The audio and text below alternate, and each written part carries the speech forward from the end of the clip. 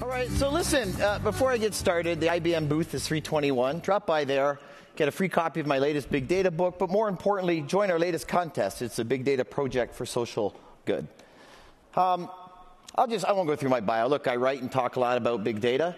Follow me on Twitter at bigdata_Paul Z. What I will start you with is the IBM pictorial view of big data.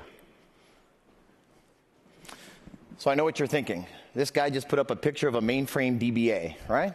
And so I step back from that, right? And I think, no, that's not what I'm doing here. We're talking about a gold miner. And this particular gold miner, the gold is obvious, the value is understood, and I invest in that. And today in the gold mining industry, there's new capital equipment, think Hadoop, right? Which can go through millions of tons of low value per byte data, the dirt, to find near invisible strands of gold, high value per byte data. And what's more is they're actually working on chemical rinses that will find finer granularizations of gold in the dirt that they mine today that they can't see today that they'll be able to see tomorrow. And I think that's like analytics. And the point of this picture is to say the environment in which we'll do analytics is polyglot. It is not a J.R. Tolkien's one ring to rule them all. We'll have NoSQL, we'll have SQL, we'll have Hadoop, we'll have object store. And we have to deliver to you folks APIs, visualizations, integration services that allow me to go across this entire ecosystem. So if I'm here 3 years ago, I'm on stage saying, we're spending money to save money. And that's the initial Hadoop use case, right? But today it's different, folks. It's really about spending money to make money. And, we partner with GM as a great example. They're boosting the projects, the ROI, and the agility of IT by spending money to make money. And so if we all agree that analytics can be a game changer, then we have to agree on this. That big data, without analytics, it's just a bunch of data. So analytics is key. And we have to distribute the data to do the analytics. And you hear about data lakes and like the new natural resource of data. So let's pretend it's water, right? Well, here's the sad thing right now. 70% of a data scientist's time is spent integrating and cleaning up the data for them to do what they're great at.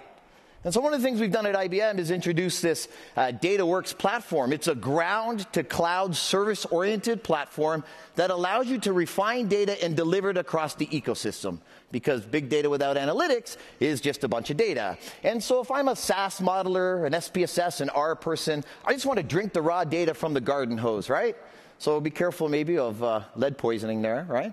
But of course, the refinement that goes through the water that you take a shower with is less refined than the data or the water that you refine to drink. And so the data will be in the same manner. So we have to distribute this across that enterprise.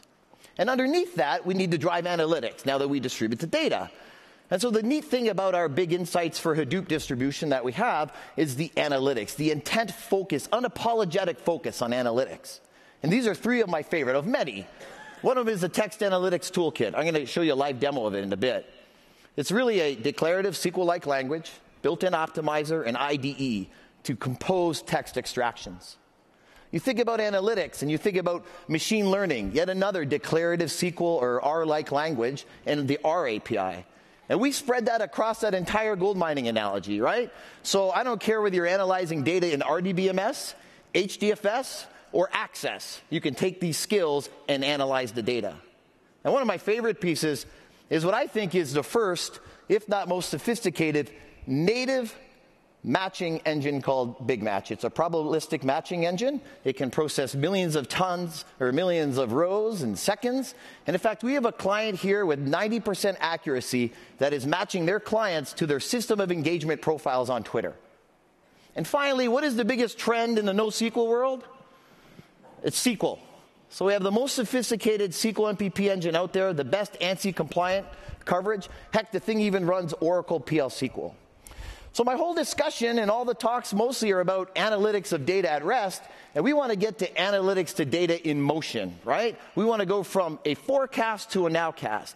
So here, Dirk, if you run this for me, we built some extractors that are going to live go to Twitter, and just pause that for me, Dirk, and extract intent to get a coffee, to get a massage, a car, a tattoo. So I can see here someone's trying to buy a camera, someone's tired of their BlackBerry, someone wants a BlackBerry, they're probably from Canada. So go and jump into the micro-segmentation information, Dirk. And here I'm going to use my big match to go and, let's do tattoos. Do we have that there?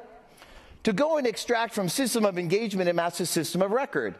So we go and we run this, Run one more little thing here. And where are we getting tattoos in tents? New York, there's 30. Look, that's Texas leading the nation in tattoo intents. But let me show you one last thing. Look at what I'm pulling out from the attributes. Tattoos by interest. People who want tattoos, they're interested in food and sports. And as a job, what do? Education. Who's the big one? Look at IT is getting inked up with tattoos. So listen, come by to booth 321. We got the answers to the questions and how we did that. We do not have free tattoos, but we hope we'll see you there. Thank you very much.